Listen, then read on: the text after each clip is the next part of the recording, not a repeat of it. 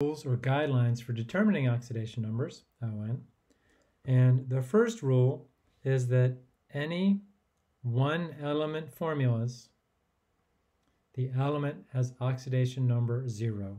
So for one element formulas, the oxidation number is 0.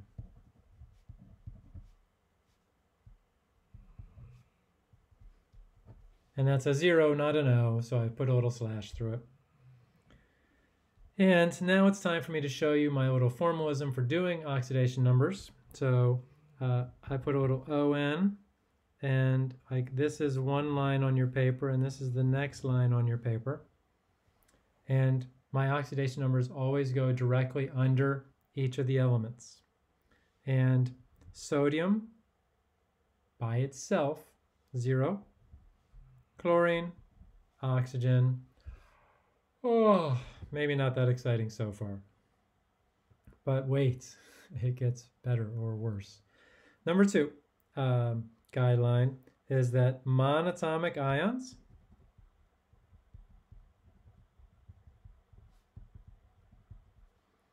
have oxidation number equals charge.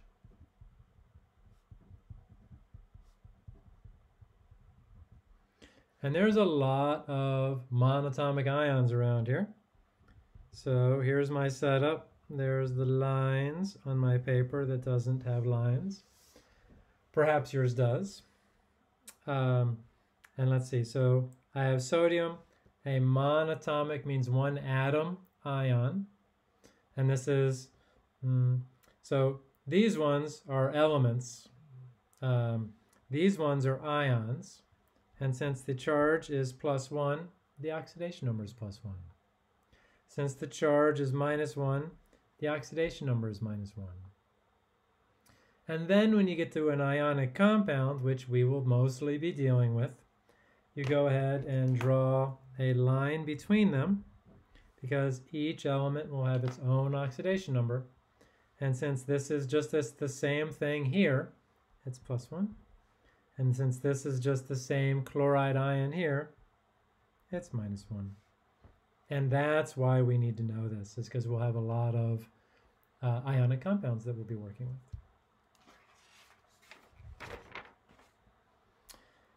Rule number 3 says that the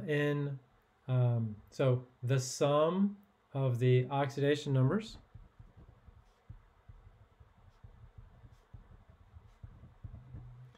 for all the atoms in a for all the atoms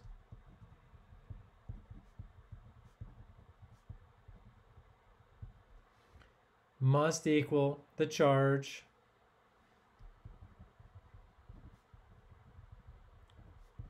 and it sounded like I was going to say something else there, but I think I'm just going to stick with a period there. Let's go ahead and do rule number 4, guideline number 4. And then we'll do all of these examples, or most of them anyway. In compounds, the oxidation number for hydrogen is +1 always, except in hydrides when it is -1. And there will be no hydrides in this course. In compounds, the oxidation number for oxygen is -2, except in peroxides when it is -1. And I guess, let me just to be safe, if there's any hydrides or peroxides, I would tell you about this rule and tell you the oxidation number. Because what I want you to remember is +1 for hydrogen, oxygen is -2. Commit that to memory. Now we're ready to do all of these. I am anyway. Hopefully you are. And now our 2-line, our method is really going to be tested, and there is a method to my madness. So break up all the different elements, and let's see if we can put, those are the only rules we're going to have. 4 rules, 4 guidelines. And so let's start with rule number 4. Hydrogen is +1. Wherever you see a hydrogen, write a +1. Oxygen, let's just do all the hydrogens, +1. That's it. Whenever you see an oxygen, it's -2. -2. And we have a lot of oxygens, like so. Okay. And I've sort of bent the lines here so I have enough space to write the oxidation number here for sulfur. And let's go to a third color. So we'll have rule number 4 be red. So all we did was rule number 4 there. And I guess all the other rules we now have to call in here. But basically, actually, rule number 3. Rule number 3 is, and let's show you how it works in water here, H2O. There are 2 hydrogens, 2 times 1. So you do have to multiply the 2 times 1 to get +2. There's 1 oxygen and it's -2.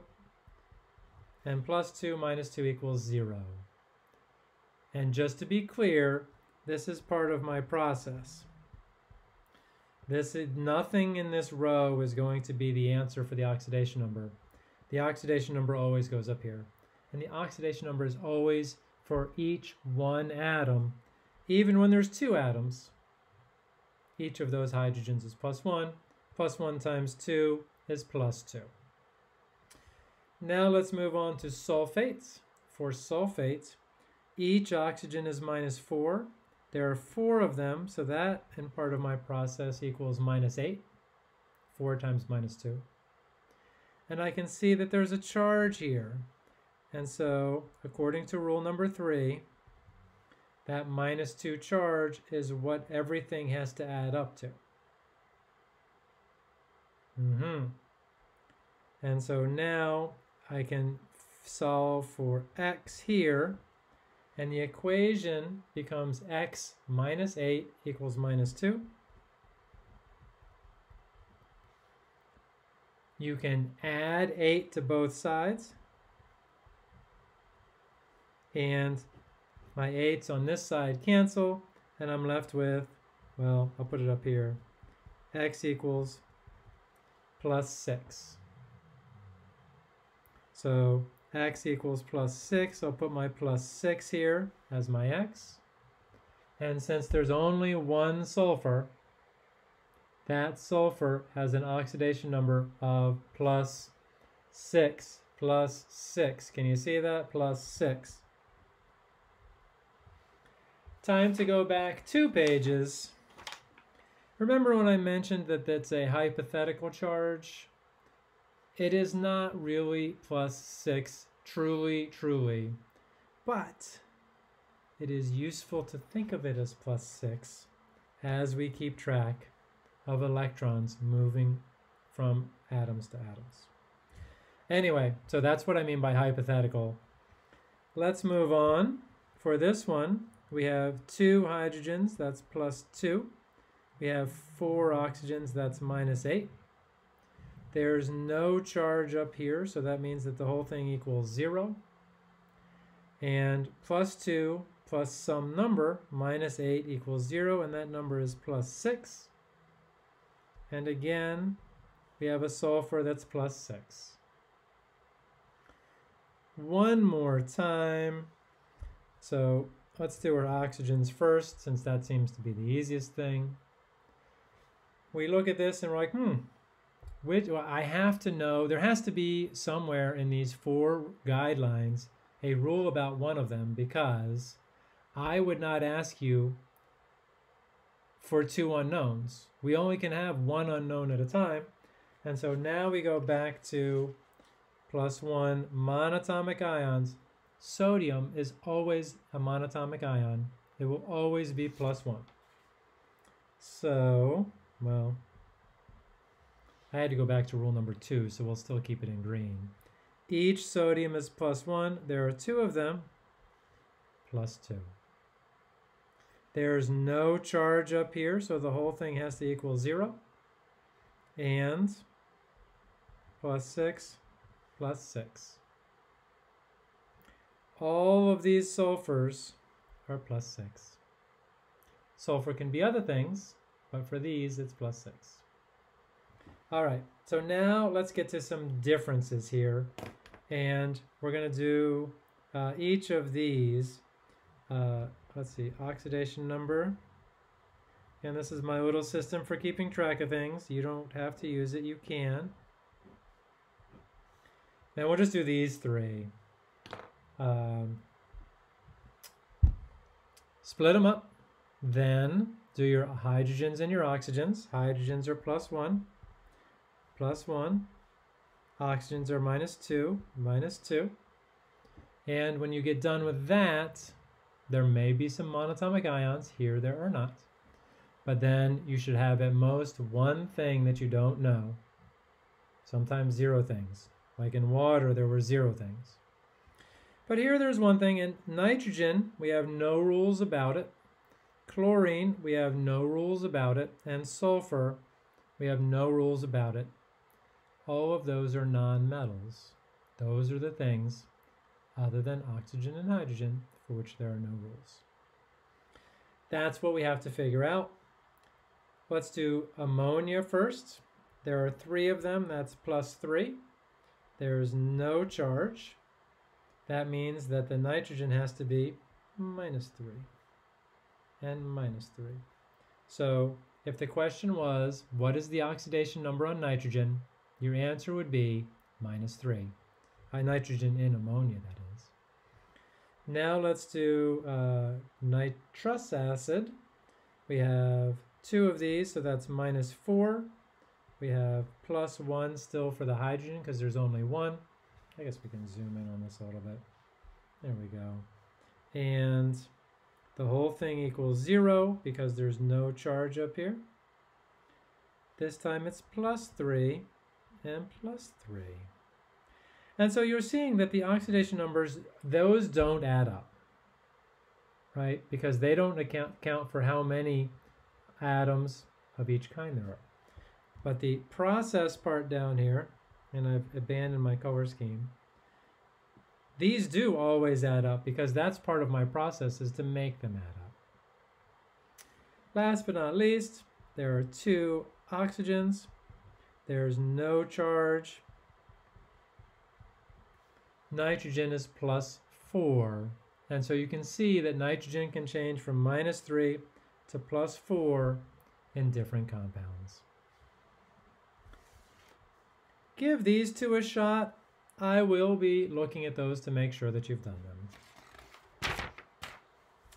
And now let's move on to some carbon-containing compounds, because carbon, another non-metal, has many different oxidation numbers that are possible. And we'll do some of these, and the rest of them will be for you to do.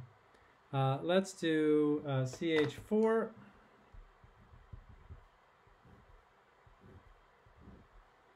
For CH4, we have a rule about hydrogen. It's always +1. That's 4 of them, so that's +4. You can see that on not all of these compounds there's no charge, so all of these will be equaling 0. That means this is -4, and the oxidation number on this carbon is -4. Things are getting a little weird here because I have hydrogens in 2 different places. You can keep them like that, but I like to go CH4O. Gang them all up, and then work on the problem like that. I have +1 for hydrogen. I have -2 for oxygen. How many do I have? There we go.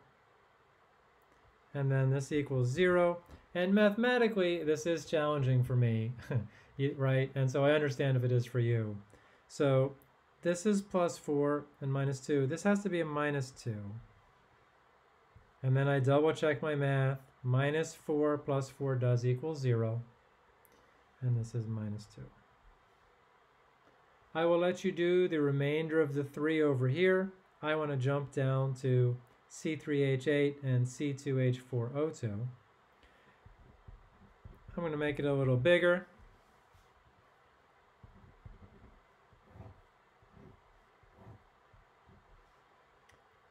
Now, the process is always the same. We'll get a slightly weird answer this time. Nitrogen, oxidation number +1.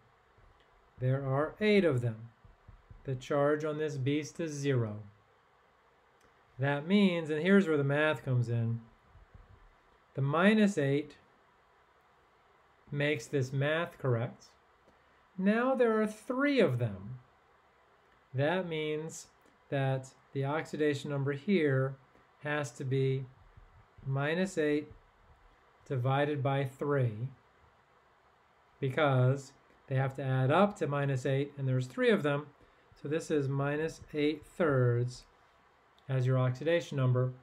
And when you put this into the homework, this or other ones, you're going to have to put in -2.67 or 2.667. Either one should work. But you can't put in, I don't know if you can put in -2.6, but -2.67 will work, I know. So just get it, so I guess carry 2 decimal places when you put these in. And yes, this is a fractional oxidation number. It is a hypothetical charge, remember, and it will still help us keep track of electrons. We will see that shortly. All right, let's do one more. So C2H4O2.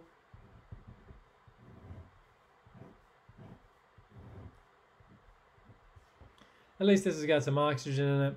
So let's see. Hydrogen's always +1. Oxygen's always -2. -4 +4. There's no charge up here, so it must equal 0. It's okay, that is a 0, and that means that the oxidation number on these 2 carbons is 0.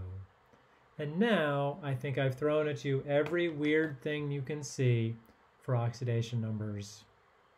If you see anything weirder, let me know.